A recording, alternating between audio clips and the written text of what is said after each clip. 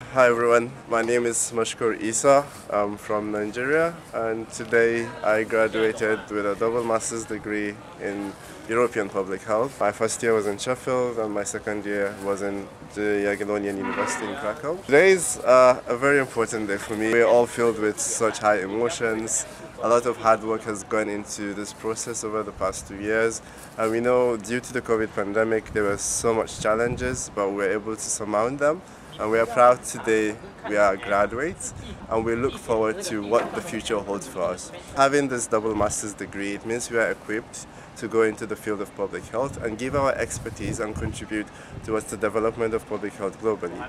We look forward to engaging with public health practices, national NGOs, international ones, ministries of health, and having the experience and expertise that we will get to practicalize what we've learned over the past 2 years. It will be very high emotions because today I'm going to say farewell to friends that I've gotten so close to over the years, and it's really a downside, but at the same time it's a joy.